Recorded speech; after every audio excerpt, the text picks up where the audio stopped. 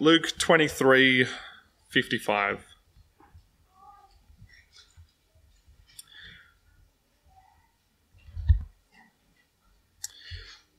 The women who had come with him from Galilee followed along and observed the tomb and how his body was placed. Then, when they returned and prepared spices and perfumes, and they rested on the Sabbath according to the commandment.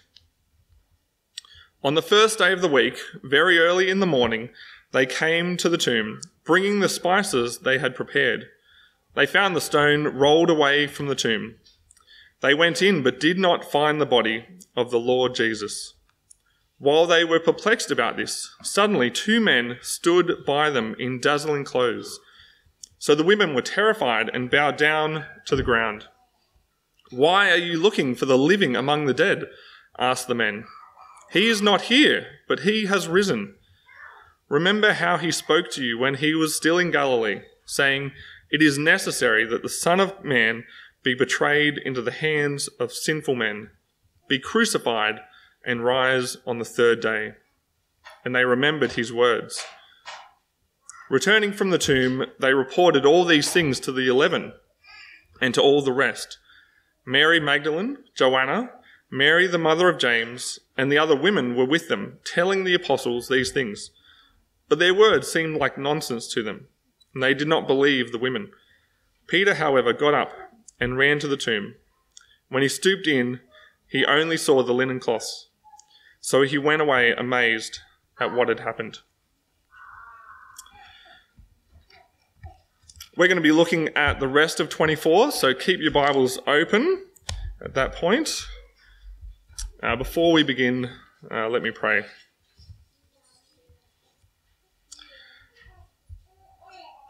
Good God, thank you for today. Father, thank you for sending your Son, Jesus. Thank you, Jesus, for being willing to die on the cross. And Holy Spirit, help us to hear your word and open our hearts to what you would have us hear. I praise you, Lord God, for raising Christ from the dead. Thank you that we can celebrate that today. Amen. Recently, I've loved watching a show called Ted Lasso. It's quite a funny show. The show centers around a character called Ted, and he is an American football coach who gets brought over to the UK to coach an English football team. Now, in one particular scene, Ted is playing a game of darts against kind of the show's bad guy. It's a crucial moment in the game. Ted has his last 3 throws, and he needs a lot of points. There's been a lot of banter going on between Ted and Rupert, the show's bad guy. And just before he throws his first dart, he recalls a quote he read graffitied on a wall. It said, "Be curious, not judgmental." Rupert, the show's bad guy, had been judgmental, assuming that Ted was just an overly confident, bumbling yank. Had he been curious, as Ted points out, he might have learnt that Ted had played darts every Sunday afternoon with his father for many years and was far more proficient than he seemed. This idea of being curious or open-minded in many ways sums up our current culture that encourages people to be open-minded to new situations, new ways of thinking, to try something new or to be open to new ideas. And the same can be said about Easter. Do we come in to Easter with our own preconceived ideas regarding Jesus, who he is, or what he's done? Or do we come to the Easter story with an open mind, listening to what Jesus says about himself in the Bible? So Luke, that we've just read from, the author of this biography of Jesus' life and ministry, he takes great care in providing his readers with facts. At the very start of the book, Luke records how he has carefully investigated everything from the beginning, and that he writes to a guy called Theophilus, possibly a middle-class Roman official, wanting him to have certainty of the things that he has been taught, a certainty of his faith in Jesus. Luke does this through while recording Jesus' life, and the resurrection is no different. Luke provides more detail as Resurrection Sunday unfolds. So as you follow along, we're going to be looking at the resurrection in three main sections. Possibility, so the events at the tomb. Probability, the discussion with the two disciples on the road to Emmaus. And actuality, back at the room with all of the disciples. Each scene or section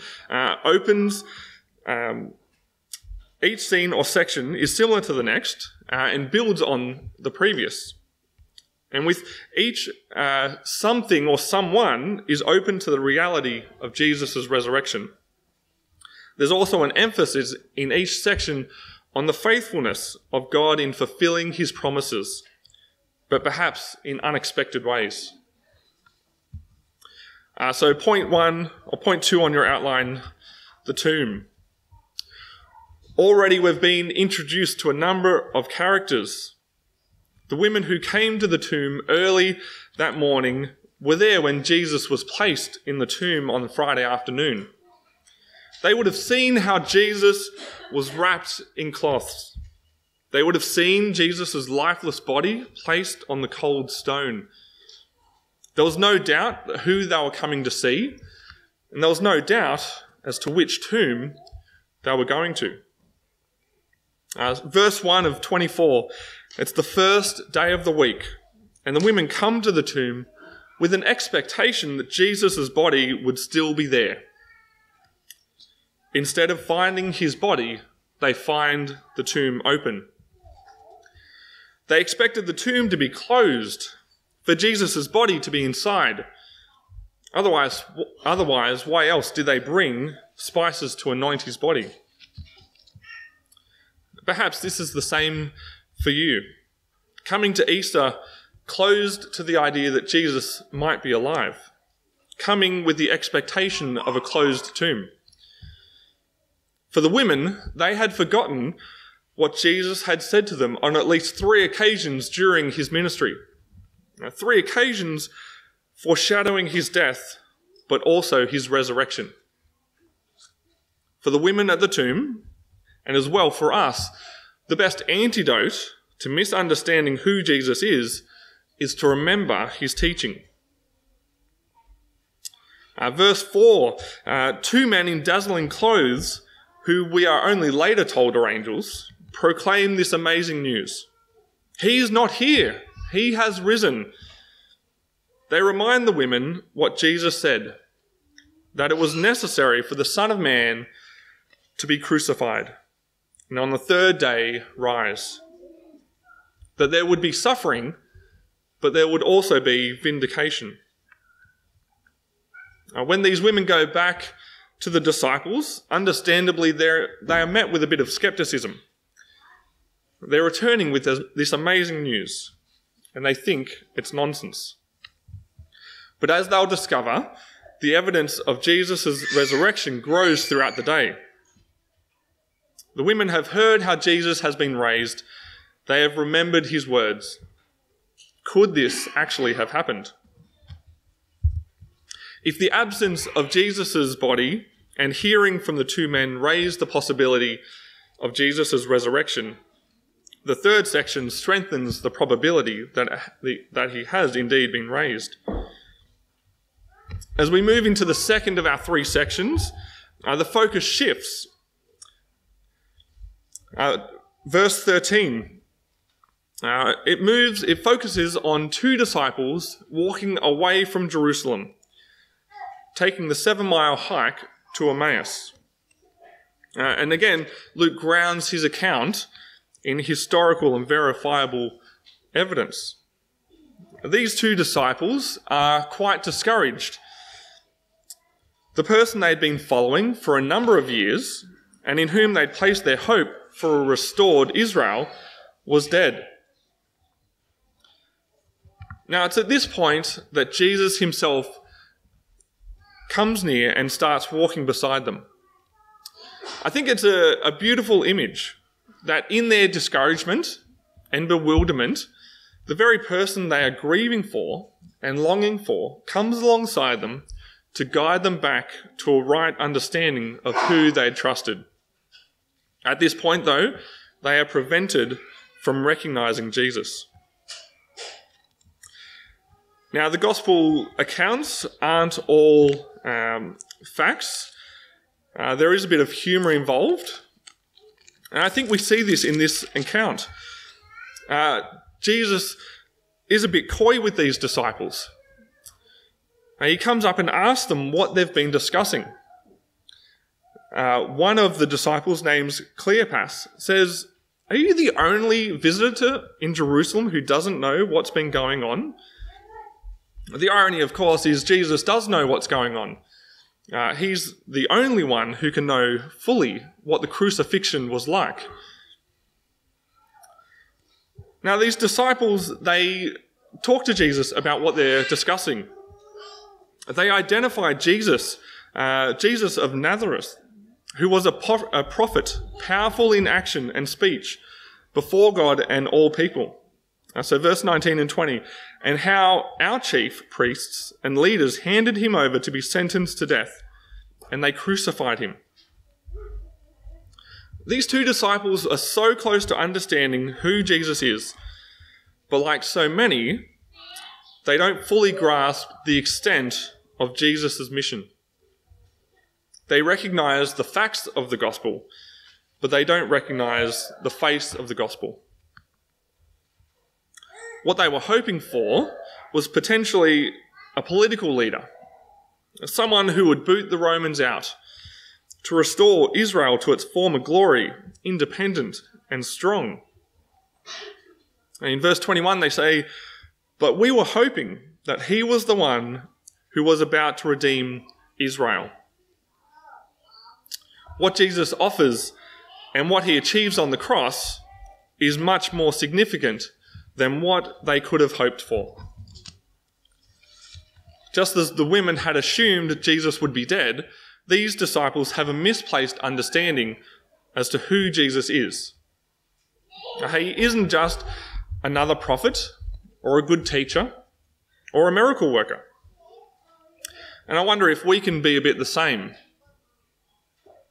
Maybe we come to Jesus thinking he's a bit like a lawnmower. He clears a path for us to make our life happy and good. Perhaps it's a desk calendar Jesus, a wise saying for each day of the week. Or perhaps it's Jesus as mate, someone to have a good chinwag with, but not someone that you would call Lord, and certainly not someone who would have control over your life. Don't assume the Jesus you want or the Jesus you imagine is the same as the one revealed in the Bible. To redirect the disciples, Jesus explains to them that it was necessary for the Messiah, or God's chosen one, to suffer and enter into glory. He then opens up the whole of the scriptures to them to see that it concerns himself. Again, if you want a bit of humour, imagine that Bible study. It's a long walk with Jesus explaining from Genesis to Malachi how all of it points to him. Their whole history was pointing to Jesus. God had promised to rescue and redeem his people, just as the disciples had said, but it was done in a way that they didn't expect. Jesus didn't come to restore Israel into prosperity or to come and restore the city of Jerusalem. He had come to deal with a far deeper and darker issue than just who was going to be the political leader of the day. But we'll come to that in the next section. The possibility of Jesus being alive becomes far greater probability when the disciples share a meal with Jesus. Just as Jesus demonstrated during the Passover meal, the breaking of bread as being symbolic of his body being broken on the cross, he again breaks bread and gives it to the disciples.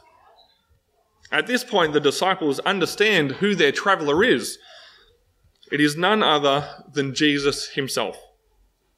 Their eyes are open to the reality that was before them, that Jesus had indeed been raised, just as he said, and just as the scriptures had foretold. With this good news, they travel back to Jerusalem.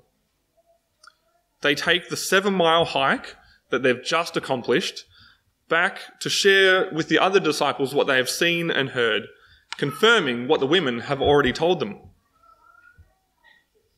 Just as with the women at the open tomb, these disciples have been reminded that what took place just days before was no accident, was no plan B,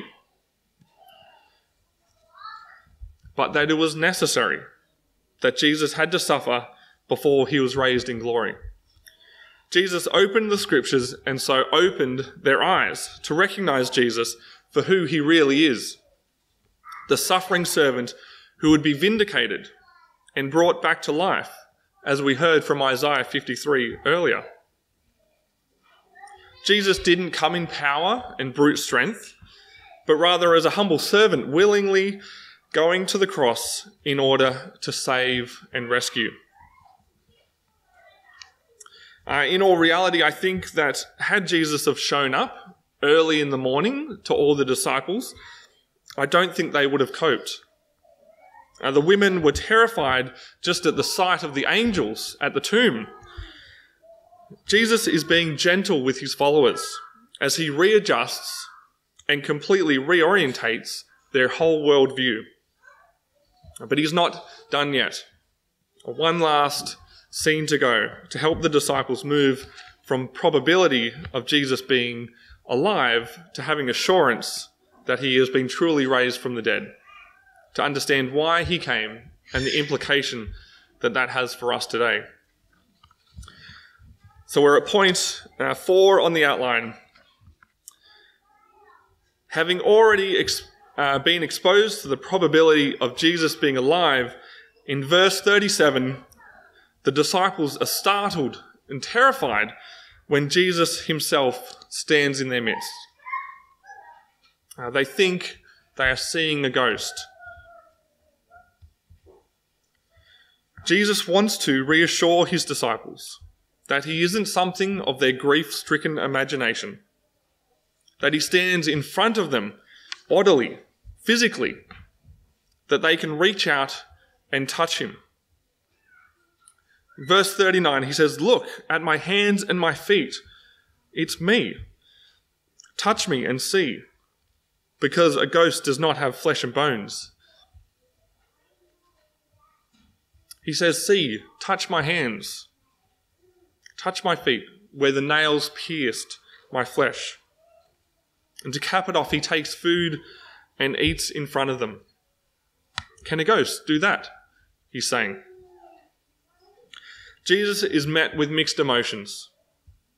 They're amazed, they're in disbelief, and all because of their joy of seeing him before them. Could this really be true? The women earlier in the morning had said so. The disciples on the road had just been explaining that they had just met Jesus, and now Jesus was standing among them. Not as some spiritual being, but in full humanity, in a body untouched by death, not abandoned to the grave, nor left to see decay. For the third time now, Jesus explains that this should not be a surprise to them, that he had already explained to them that what was written in the scriptures, so in the Old Testament, must be fulfilled. The plan hadn't changed.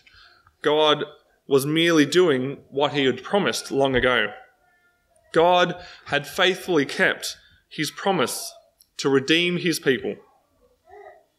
In the final opening of this passage, Jesus opens their minds to show them that the whole of Scripture has been pointing to him and how God has been working to this end. We've seen the women coming to the open tomb, Jesus opening up the Scriptures with the two disciples to show them that he is the Messiah that would come, and then opens their eyes to see that he is the one that they have been seeking, mourning the loss of, and walking alongside. Finally, Jesus opens the minds of the disciples to who he is and why he came. Jesus didn't come to restore Israel geopolitically, to be a political leader, to overthrow the Romans, but so that people could be forgiven. Now, Jesus knew that Israel's biggest issue, that my biggest issue, that your biggest issue, that everyone's biggest issue isn't social or political reform. The deeper and darker issue is sickness. A sickness from sin. Sin that corrupts. Sin that decays. Sin that says the attitude that says that we are God and God is not. God knew that we couldn't deal with our sin on our own, but that we needed something or someone outside of ourselves to come in and rescue us. God had promised that he would redeem humanity, and he sent Jesus to take our place. On Friday, we were confronted with Jesus' death on the cross and asked, who do we identify with? The scoffers, the mourners, or the thief on the cross who acknowledges who Jesus is as the one who can save? Now, today we celebrate Jesus risen from the grave, showing once and for all that the consequence of sin, that death, has been overcome, that there is no longer any fear of death for those who trust in Jesus. As the forerunner of our faith, Jesus has opened the way for all who believe to come into a right relationship with God. Jesus' mission was not political, but came to seek and save the lost. This is the hallmark of the Christian faith, that while we were still sinners, Christ died for us, and that for those who repent, in Jesus' name there is forgiveness of sin. The tomb was open and empty. The Scriptures were open and fulfilled. Their eyes were opened and they recognized. Their minds were open and they believed. In our culture that encourages open-mindedness, do we come to Jesus with our own expectations and assumptions, closed to the idea of an empty tomb? Or do we come open to meeting Jesus as he has revealed himself in the Bible? Are you open to the reality of the risen Lord Jesus? Let's pray. Heavenly Father, thank you that you did not let your Holy One see decay, nor abandon him to the grave, but in power you rose him from the dead. The grave could not hold him. Thank you, Father, that we can be forgiven through believing in Jesus. Thank you that we can have new life in him. We praise you and glorify you through Jesus Christ, our Lord. Amen.